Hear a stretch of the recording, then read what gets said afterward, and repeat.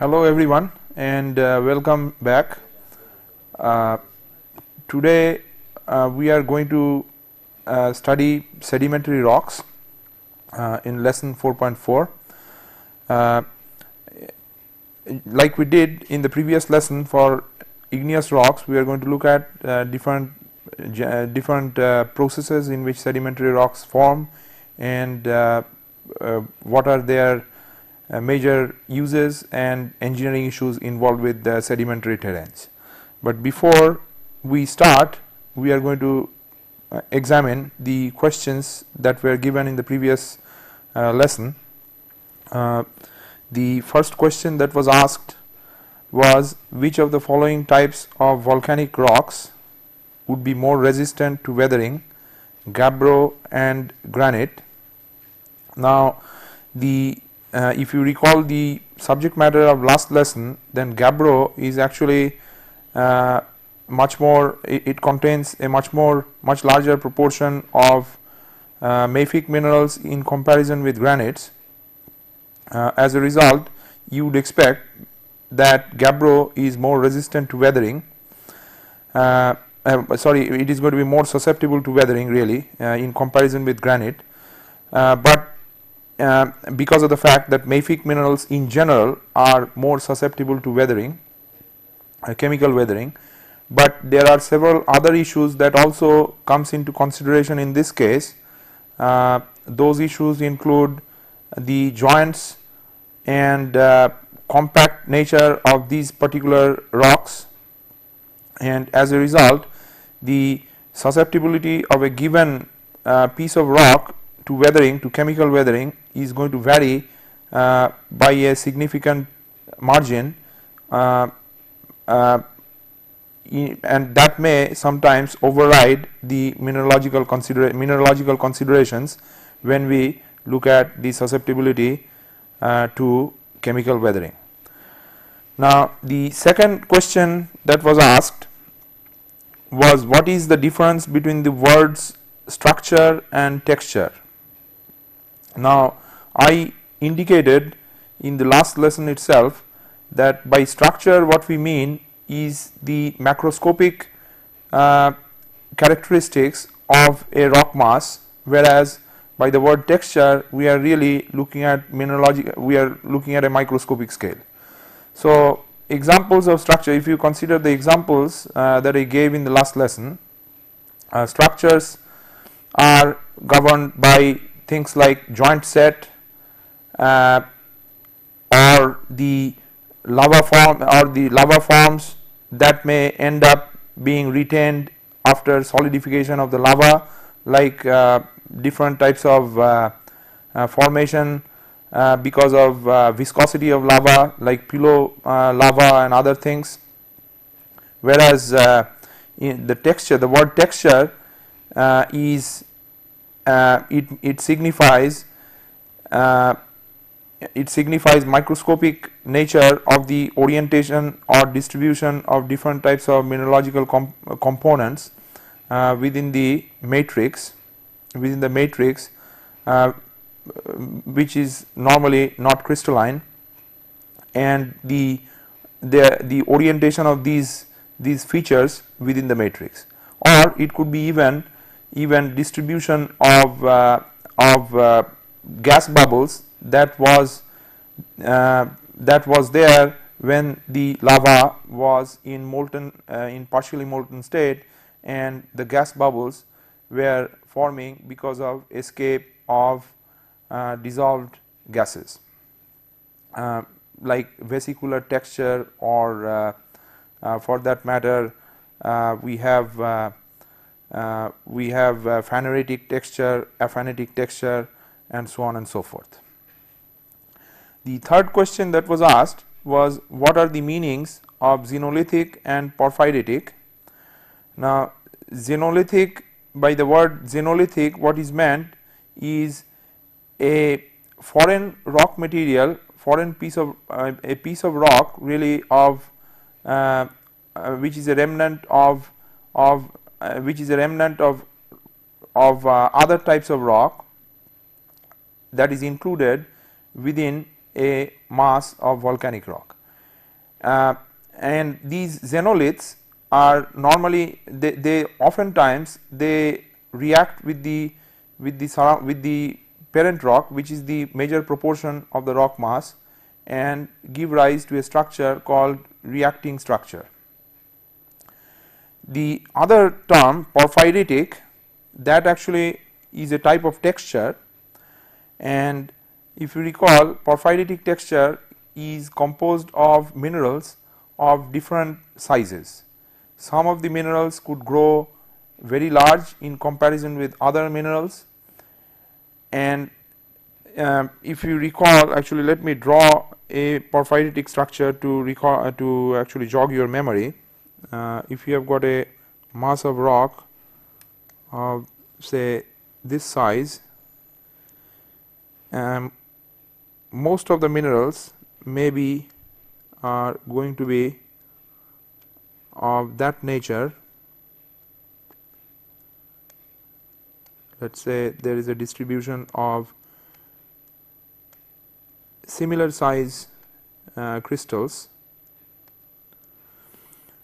but then within the matrix there will be some crystals which are quite large in comparison with the general crystal size.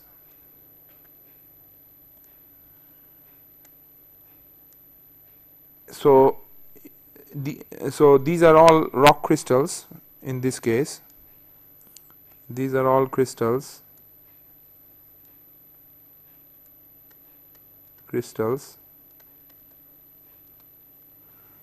and the larger crystals are known as phenocrysts. Now, this step, if you recall from what we discussed in the previous lesson, the size of mineral really is a function of how fast the lava is cooling. As a result, porphyritic structure, actually porphyritic texture, it arises because of a variable cooling rate that may actually be encountered during the lava solidification and crystallization process. The fourth question that I asked was, which one among extrusive and intrusive igneous rocks is likely to contain the smallest proportion of crystalline matter? Now, here again, as I indicated when I was answering the previous question, the cooling rate is the major consideration, and if you have got a smaller cooling rate or the cooling rate is quite slow, in that case the crystals are going to grow quite large, whereas if you have got much larger actually the cooling rate is much faster, in that case the crystal sizes are going to become very small.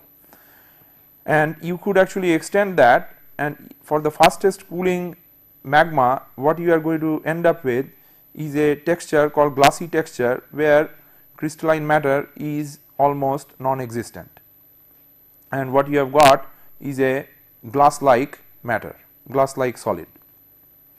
So, what we see then is, for extrusive rock, since the cooling rate is much faster, and cooling normally, as I mentioned, takes place in the matter of few hundred days. So, in this case the faster cooling rate is going to end up being translated into smaller crystal size in comparison with intrusive rocks, because they actually, in this case, the magma solidifies at a much slower pace, and the solidification process can prolong over several hundreds of thousands of years. So, with that actually wraps up the question set, and now we hop on to the subject matter of this particular lesson. What we are going to discuss here today is essentially origin, evolution, and the processes involved in origin and evolution of different types of sedimentary rocks, and also we are going to look at so the objectives here, objectives of this lesson would be to be able to discuss formation processes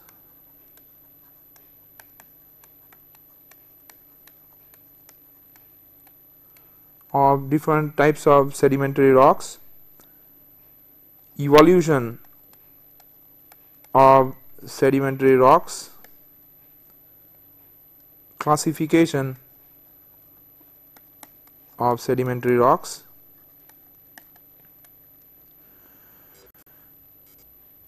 and then we are going to consider engineering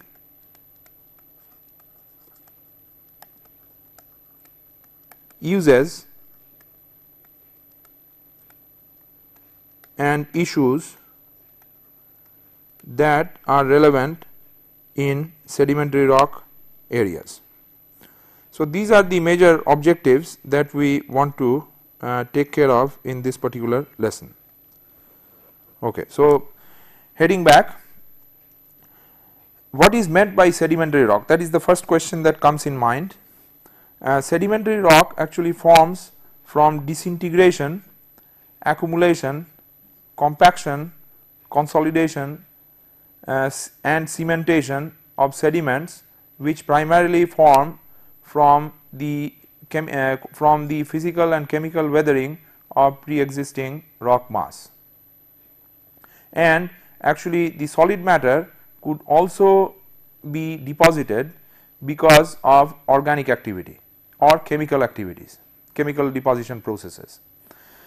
Now, sedimentary rock by far is it covers the largest proportion of the Earth's surface or within the near surface layers, which is of primary importance in engineering geology. The rock that is mostly in abundance, that is sedimentary rock, and approximately 70% of the area of the continental area is covered basically by sedimentary rocks. So, you can imagine that from engineering standpoint, sedimentary rock is going to be of greatest importance.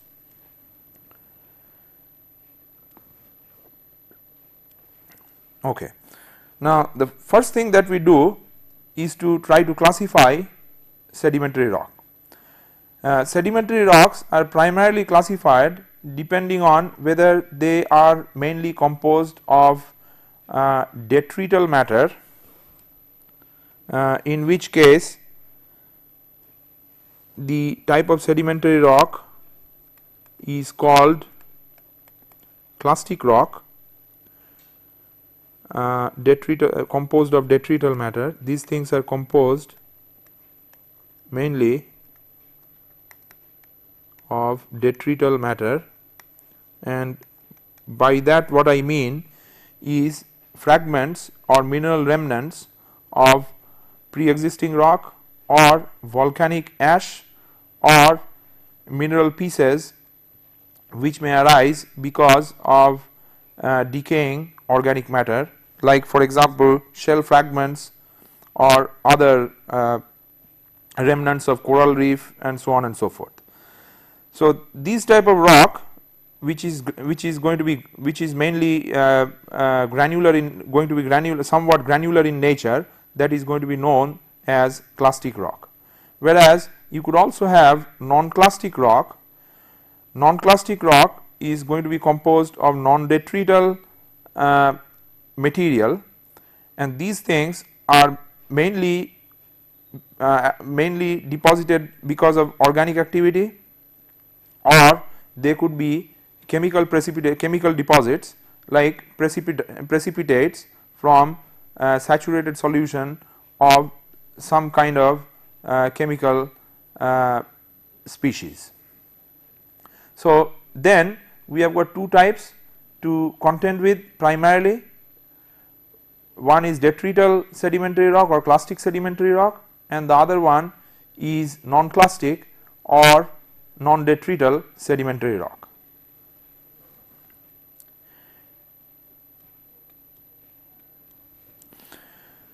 Now, we try to take a look to begin with at the typical compositions of different types of sedimentary rock.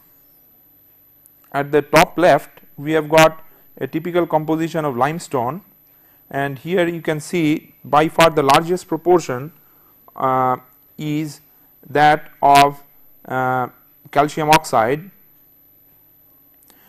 and then there are several other oxides like iron oxide or magnesium oxide and other minerals, like there is a minor proportion of silica as well. By the way, all these pie charts shown here are color coded. So, one particular type of color is used to denote a particular mineral species. So, this one here is the silica.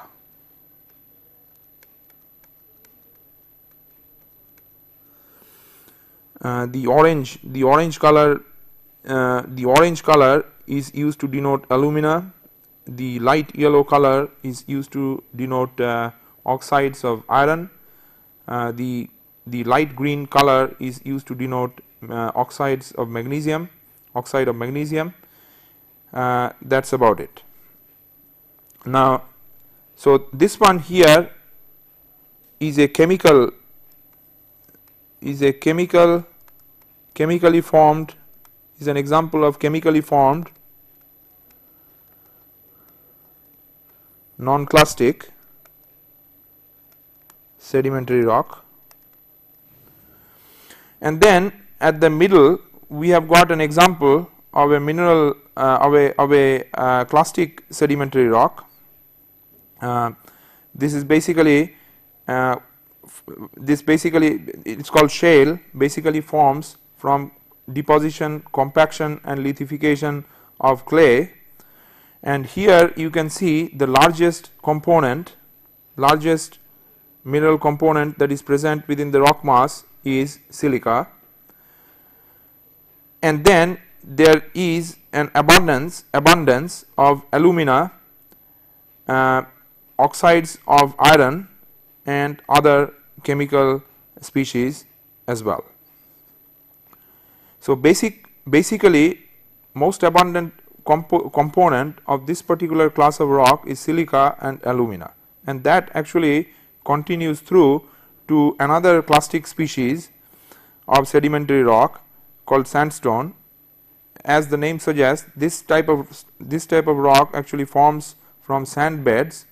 When sand beds get deposited under pressure and becomes lithified, then the rock that you get in that process is called sandstone. And here also the largest component, like in the previous case, is silica, and then you have got a large proportion of alumina as well.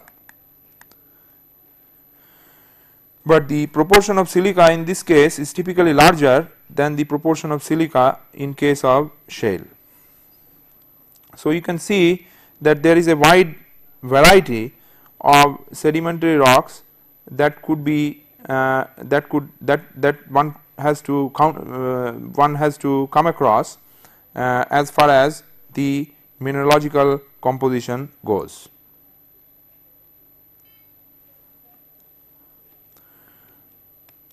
Okay. Now, a few pictures showing some of the abundant types of sedimentary rocks. On the left, the picture on the left shows a section of a rock called conglomerate, and this type of rock you can see is composed of gravel and cobble size detrital matter. These are really fragments of pre-existing weathered rock pieces. So, these are the gravels and cobbles.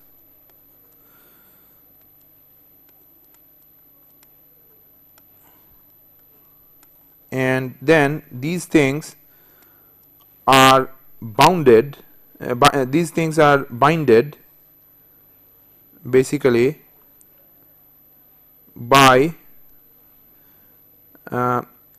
cementitious material, which also cementing agents, which also in this case is of siliceous variety containing a lot of silica. Now, at the center here, the middle, we have got a picture of pink sandstone. In this case, the rock mass, actually rock, develops because of lithification of sand beds, as is evident from the picture there. And on the right here, what you have got a limestone, and also of interest in this case, here you have got a very large fossil within the mass of limestone. Now, limestone actually oftentimes contain a lot of fossil, and that type of rock is called how this type of rock is classified we will discuss in more detail as the lesson continues. Now, the scale of these particular pictures are indicated at the bottom of the just immediately below the pictures.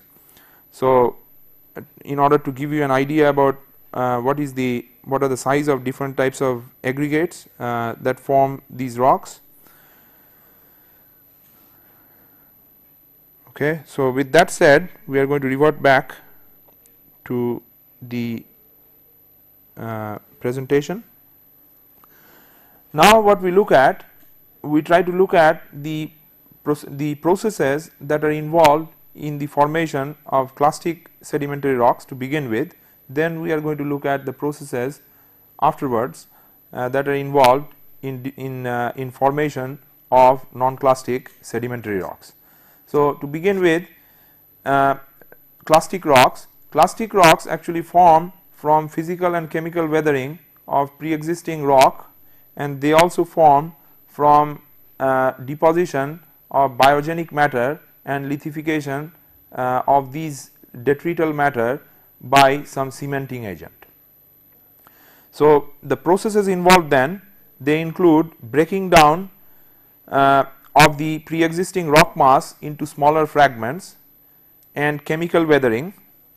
Then the second step in the formation process is transportation of these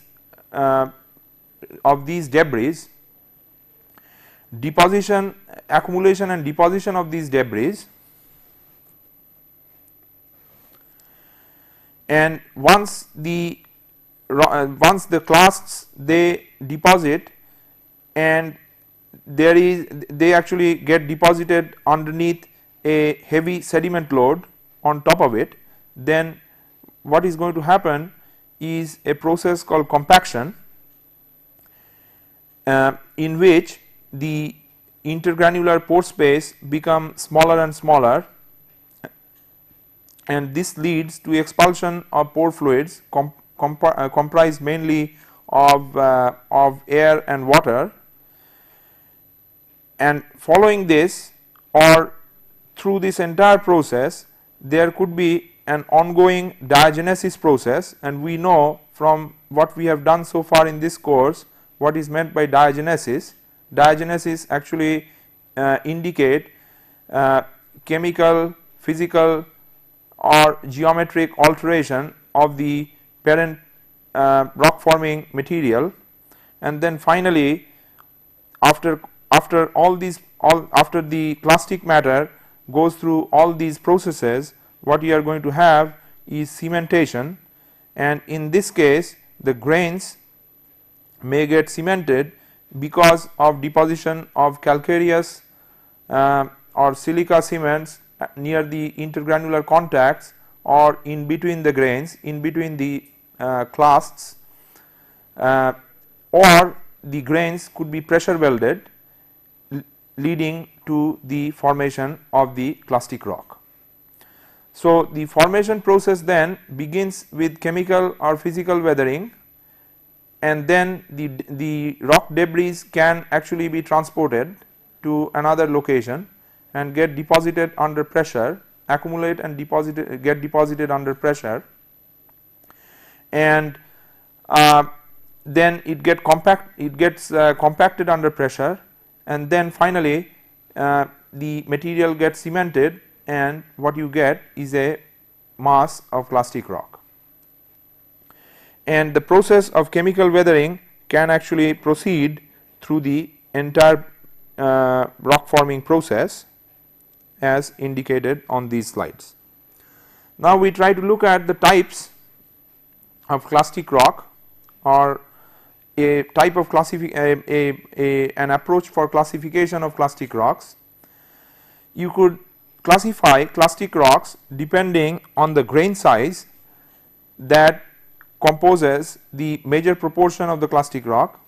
So if you have got very coarse grained or heterogeneous rock, it is called argillaceous, lutaceous or rudites.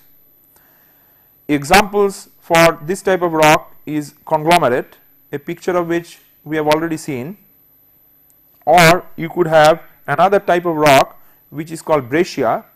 And what is breccia? Breccia is in fact angular pieces of pre-existing volcanic rock bound by a matrix of cementitious material. Then as the grain size becomes smaller, we could have arenaceous rock, and these things are also composed of primarily coarse grained material. By coarse grained, what I mean is the grains that are visible to naked eye, and these coarse grained material could be pressure welded or they could be cemented by silica or calcareous cements. Example of this type of rock is sandstone.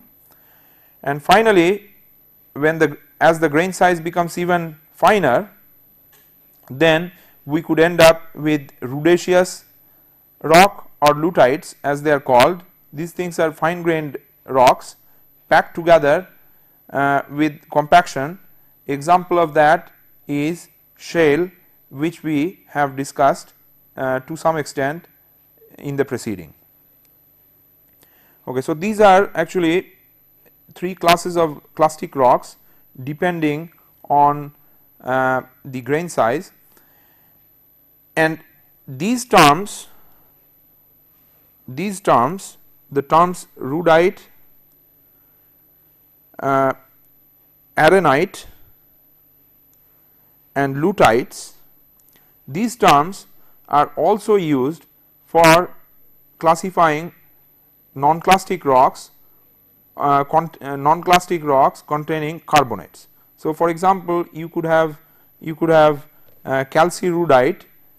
What we are going to mean by that is a limestone which has got coarse grained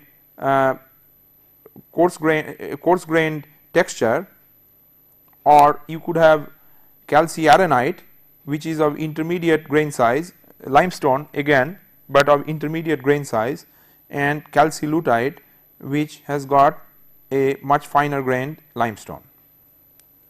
This is important because the permeability of a rock mass or rock mass after weathering is affected to a large extent by the property by the grain size of the primary component of the rock mass. Okay. So a more refined classification of clastic rock.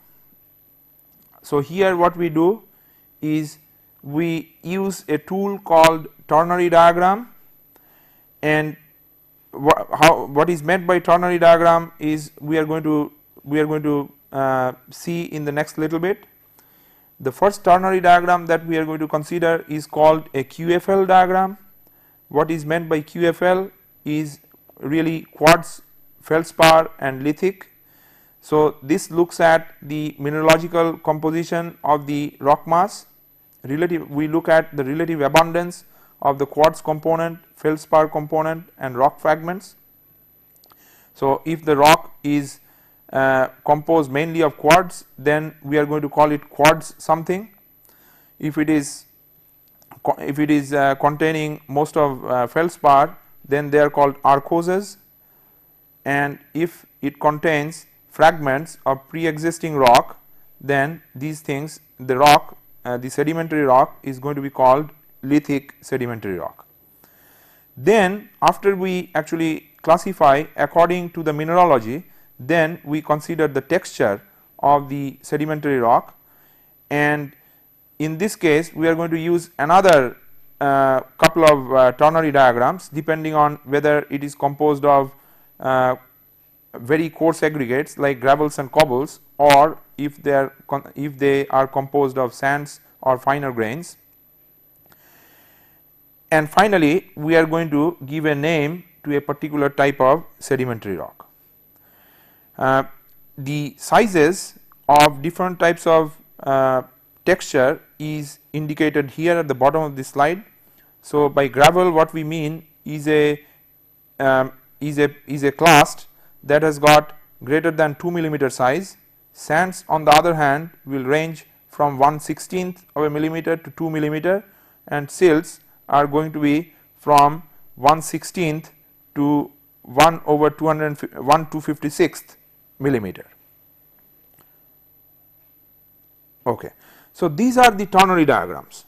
So, what we said in the previous slide is that first we are going to consider the QFL diagram. So, this here is your QFL diagram, and what it is actually, it is a triangle, and you plot the composition of a given type of rock on this particular triangle, and if it actually plots to the left bottom of towards the left bottom portion of this particular diagram, then it is going to be called a feldspathic rock, whereas whereas if it plots near the bottom right, then the rock mass is going to be composed mainly of pre-existing rock fragments. In that case what we got is a lithic clastic rock, whereas if the rock plots near the apex, near the top of the QFL diagram, then we have got a quartz rock. And there are some intermediate areas within this ternary diagram, in which case if it is on the left near the left top center of this particular diagram out here, then we are going to call it subarkosic rock, and if it is in this area, then we are going to call it a sublithic rock. Now, you carefully look at the border lines that actually separate these different areas, and the percentage that separate these areas are indicated along the edges of this particular triangle. For example, the differentiating line in between feldspathic and lithic rock type is at 50% composition of feldspar and 50% lithic, whereas the lines that separate sublithic from lithic is at 75% lithic composition, and the one that actually differentiates between sublithic and quartz is at 90%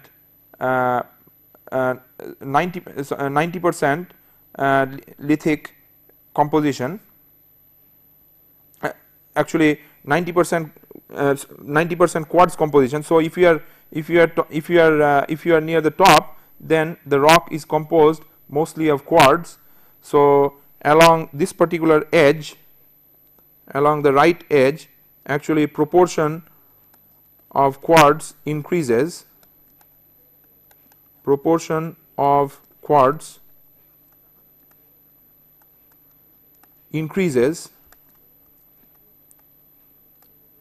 whereas as you climb down on the right edge, along the right edge of the QFL diagram, the proportion of the lithic fragment increases, whereas as you move along the bottom edge of this particular diagram, then the lithic proportion decreases and feldspar proportion increases, while if you actually climb up along the left edge of this particular diagram, then the quartz proportion increases and feldspar proportion decreases. So, that in a nutshell is the QFL diagram, and in addition to that, what you have to consider are two diagrams that looks at the texture of these different types of rocks. And what you have got on the middle ternary diagram is the composition by percent of the of different sizes of grains. If it composes mostly of sand, then the rock is going to plot near the top of this particular diagram, whereas if it is composed mostly of silt, it is going to plot near the bottom left of this diagram, whereas if it is composed of clayey particles, then the rock is going to plot near the bottom right of this particular diagram. Again, you have got some intermediate areas to consider in this case, and the percentages of different components that actually differentiate these different classes are also indicated along the margin of this particular ternary diagram.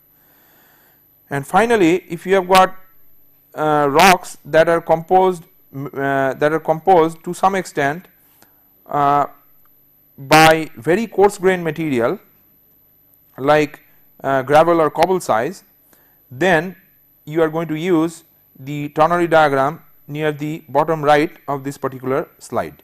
So, here what you have got, if the rock is composed mainly of matrix, that is mainly a matrix, non-detrital non-clastic matter, then it is going to plot near the bottom right, whereas if it is composed mainly of sand, then the rock is going to plot near the bottom left, and if it is composed mainly of gravel size or coarser material, then the rock is going to plot near the top of this particular ternary diagram.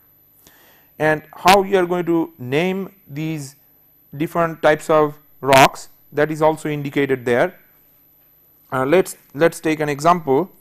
So, if you, for instance, if you have got a rock that plots at this location, so let us call it rock A. So, how we are going to classify or how we are going to name this particular rock. So, what we are going to do, we are going to look at the least abundant material first. So, in this case, the least abundant material is going to be quartz, and then we are going to look at the next least abundant material, that in this case is going to be feldspar. So, this thing is going to be quartz, actually arcosic, feldspathic, lithic, something. So, this particular rock, after we complete this step, is going to be arcosic,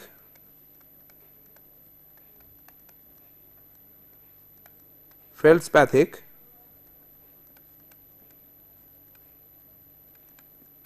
lithic, something. And this something, for finding out what is meant by this question mark, we have to go to the next step, in which we are going to move over to the next ternary diagram.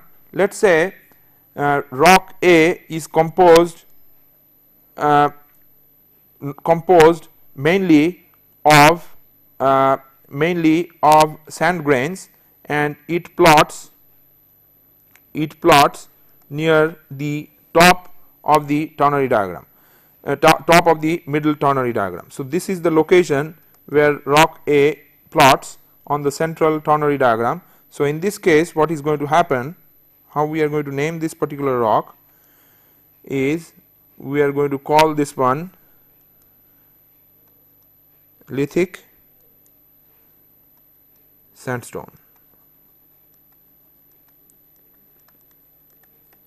you should notice, so rock A in this case is archosic, feldspathic, lithic sandstone.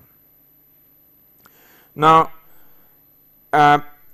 what is the meaning of this particular thing is that you first go into the QFL diagram, you try to classify the rock and then move over to the texture ternary diagram and try to actually complete the classification of the rock.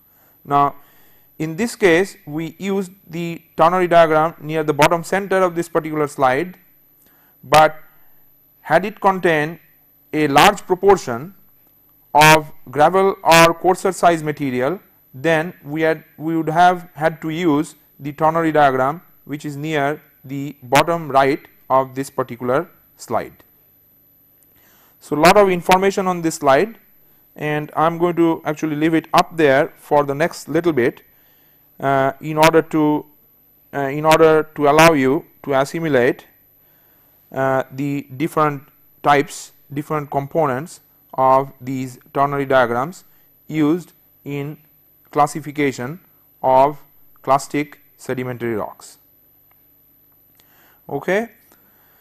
Now, then we have to actually move over to the classification of non-clastic or we have to look at the genesis and types of non-clastic sedimentary rocks.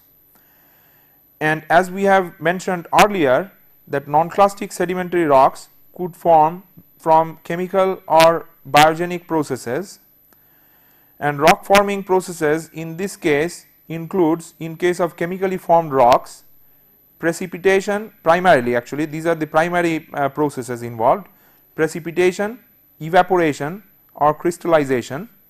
In case of biogenic sedimentary rock, what you have got, accumulation of biogenic material, burial and disintegration. So, these are the processes that actually are involved mainly in development of non-clastic sedimentary rocks. Okay. First of all, we try to consider what is meant by what are the different types of chemically formed rocks. In case of chemically formed rocks, if you recall, these rocks form primarily from evaporation and precipitation of matter, primarily from inorganic processes, although in this case some biogenic activity could also catalyze the rock forming process. Now, the types of rocks here include siliceous deposits. Siliceous deposits form mainly by evaporation of saturated silica solution. How these different types of silica solutions actually form in the aqueous form is going to be examined later when we look at chemical weathering. Examples of this type of rock include flint, chert and jasper. Then you have got carbonate deposits. These are primarily precipitates from carbonate rich water solution, carbonate rich aqueous solution, and examples of this class of rock includes limestone and dolomite. You could have ferruginous deposits. These deposits chemically form from to form some iron ores, and they are oftentimes catalyzed by organic activities. Then you have got phosphatic deposits. Seawater rich in phosphoric acid leads to the formation of phosphates, rock phosphates, primarily from inorganic through inorganic processes. And finally, we have got evaporites, which forms from evaporation of saturated solutions, and the types of rock that actually arise from this type of process include gypsum, anhydrite and rock salt.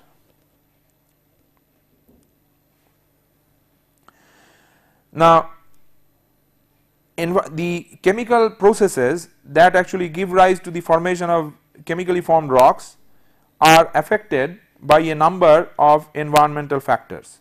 So, these rock formation processes actually accentuate or they might get impeded under some environmental conditions.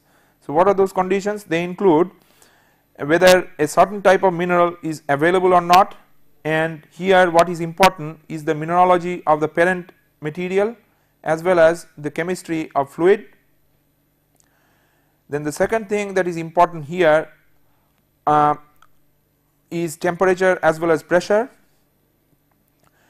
This actually affects dissolution of different types of gases, and they sometimes impede or catalyze exothermic or endothermic reactions or reactions in which the volume increases.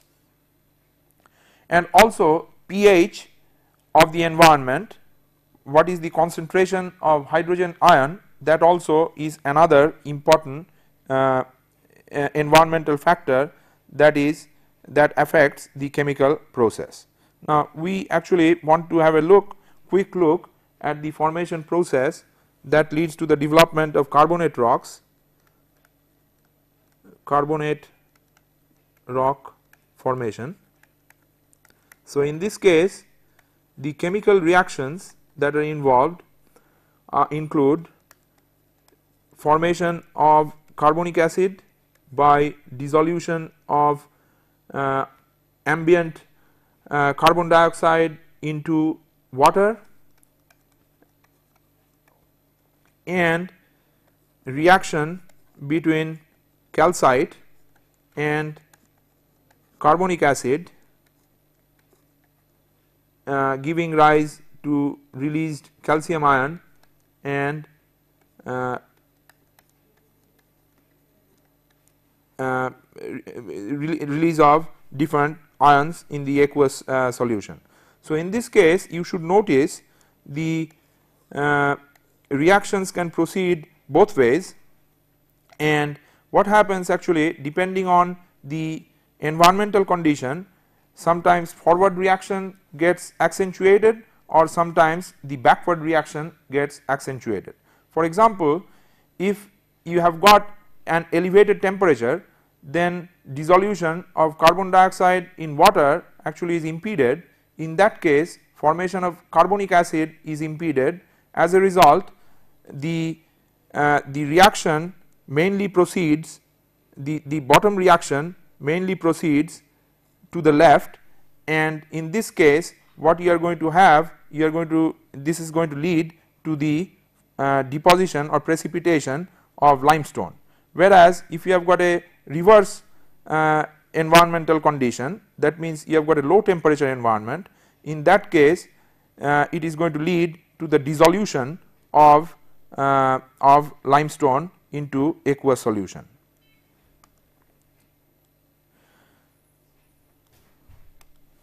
Okay. So, biologically formed rocks, they form because of direct contribution of biologic organisms, and in this case rocks can be subdivided into different categories. You could have carbonate rocks. This class of carbonate rocks actually form by gradual accumulation of shells and skeletal matter, and you could have carbonaceous rocks like anthracite or bituminous coal. Classification of biogenic carbonate rock, in this case the classifying scheme includes the naming of the allochems. By allochems, what is meant is the clastic component,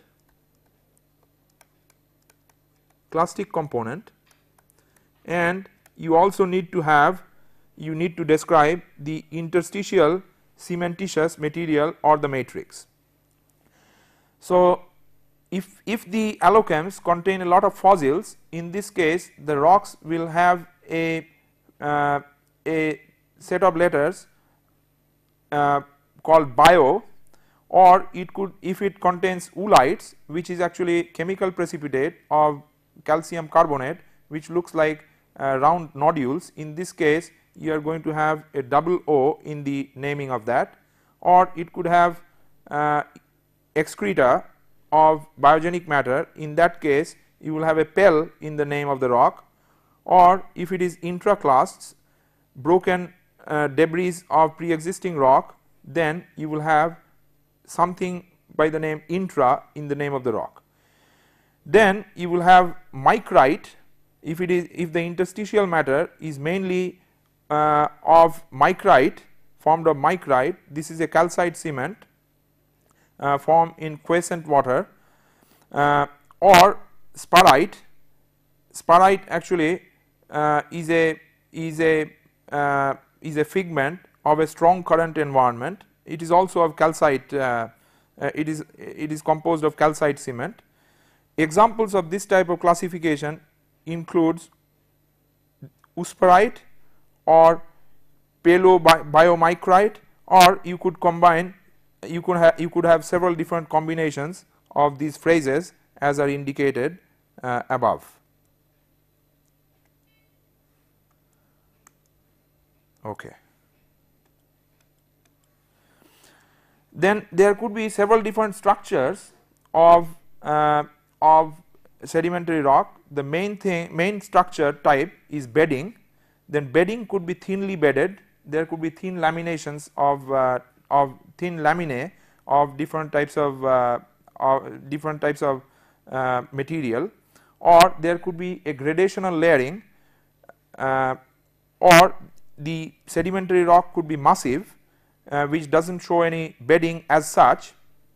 These things, massive bedding is typical of claystone or limestone, fine grained sedimentary rocks, whereas thin and gradational bedding is typical of coarser grained sedimentary rocks like sandstone.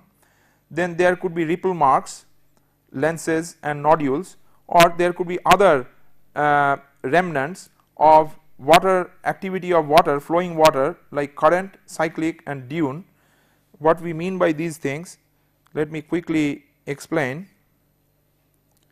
For example, thin bedding is going to be of this type. Then you could have gradational bedding. In this case, within a particular bed, the gradation of the clastic matter is going to progressively change. So you can see what is meant by gradational bedding, and this one is thin bedding. Then you could have ripple marks. So within the structure of the rock you have got marks of ripples of water activity. So this is ripple mark.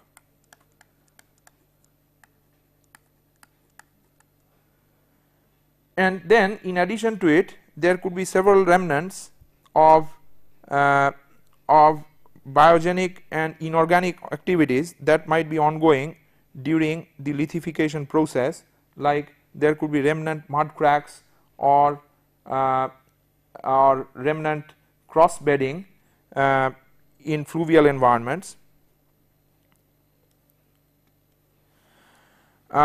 Then we look at the major engineering issues that affect the terrains underlain by sedimentary rock.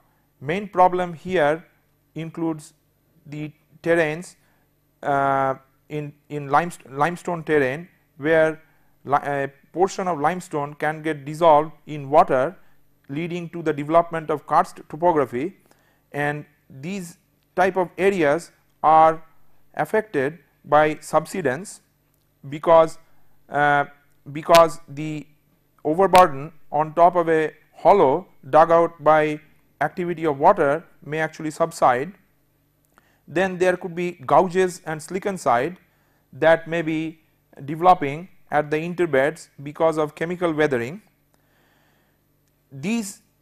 All these things actually can lead to strength loss on exposure to air or environment and creep, and this type of problem is a frequent problem in case of shaly areas, shale terrains. So, this one is a problem in case of a limestone terrain.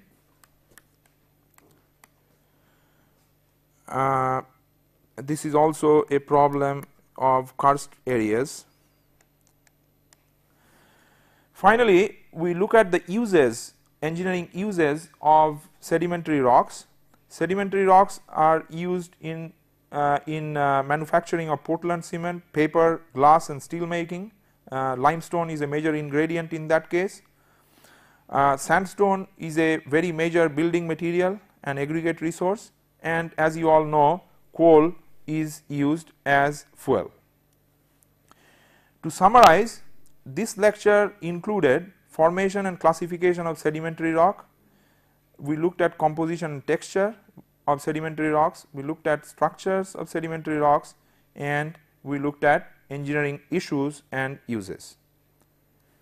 And finally, we end this particular lesson with a question set. You try to answer these questions at your leisure. The first question is that with increased temperature, pressure and pH, formation of limestone is accelerated or impeded. Then second question is, seawater is considered to be a major ingredient necessary for dolomite formation, why that is so? And the third question is, explain the following terms: ripple marks and gradational bedding. Try to answer these questions, and I will be providing you with the answers when we meet for the next lesson. So, until we meet, bye for now. Thank you.